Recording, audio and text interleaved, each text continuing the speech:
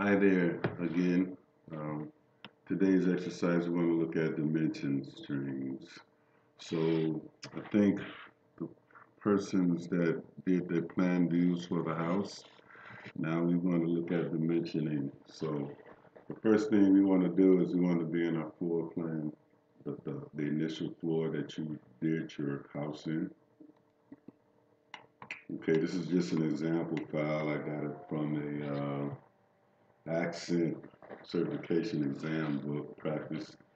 And what we're going to do here is the very first thing we want to do, we want to duplicate this floor plan. Now, you're going to have to watch the duplicating floor plan uh, video or tutorial before you do this, but just for this started off, let's just go here to the project browser and do a right click, and we want to duplicate view. We're going to just duplicate the view. You should know what these others mean, but if you don't, go back and look at the duplicating views tutorial. Press duplicate, and what happens is you duplicated that view, and you notice there's no details here. That was okay. So right now we'll do a right click here, and we want to rename this view. So we'll just rename this floor plan 1, and we'll call it our dimension plan.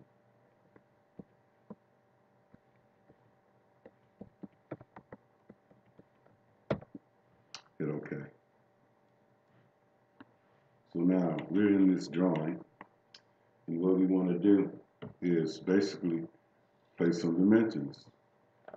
So we'll just move our cursor to the grid lines, go to the quick access toolbar, and you can hit align dimensions, or you can go and annotate.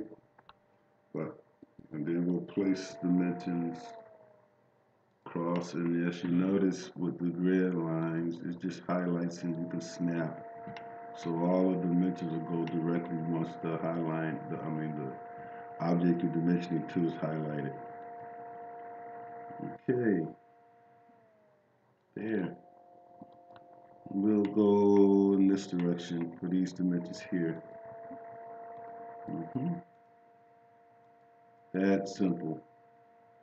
Okay, now the next thing we want to do is we want to dimension the walls. We didn't have grid lines in your assignment, but for the walls now, we're in the line dimension, and then basically in the options bar, we want to select wall faces. Okay, and then we want to take, let's see, how did they do that? Okay, and then here we have individual references. We want to go entire walls. Oops, sorry about that. That's my phone going off. So we'll pick entire walls, and then we'll go to our options.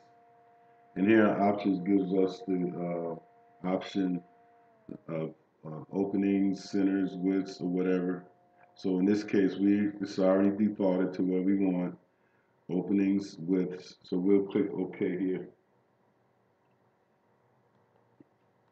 Okay, so now what we'll do is we'll pick this wall, and there, so we have our dimension string. Okay, now we can pick this wall as well. So there, that's very simple.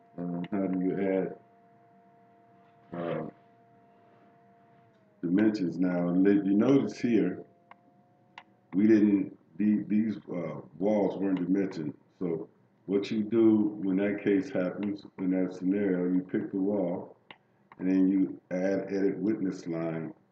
So place line there, one here as well, and here. Pull it out, and there you go. So it's very basic. How do you add dimensions here? So on your assignments, the floor plans, just go in and duplicate a view. I'll post the um, duplicate views video or tutorial, but this is how you do this. So now we just add a few more dimensions here to get this thing or get you fully comfortable with dimensioning type. So let's go, okay, let's go here where we have this wall, this curved wall. So for that, it's just simply um, annotate and dimension radius. We just pick the wall and there's our radius. And then in fact, if we want to pick more dimensions, and then we can go here and set it entire walls, and there's that wall. And then, or we can go here again and say individual references, pick this wall right here, I'm sorry, and individual references. Okay, so that's what's happening there. We can do centers, openings, we could keep that shut down, or however you want to dimension it, or however you need to dimension. Anyway, that's basically it for dimensioning.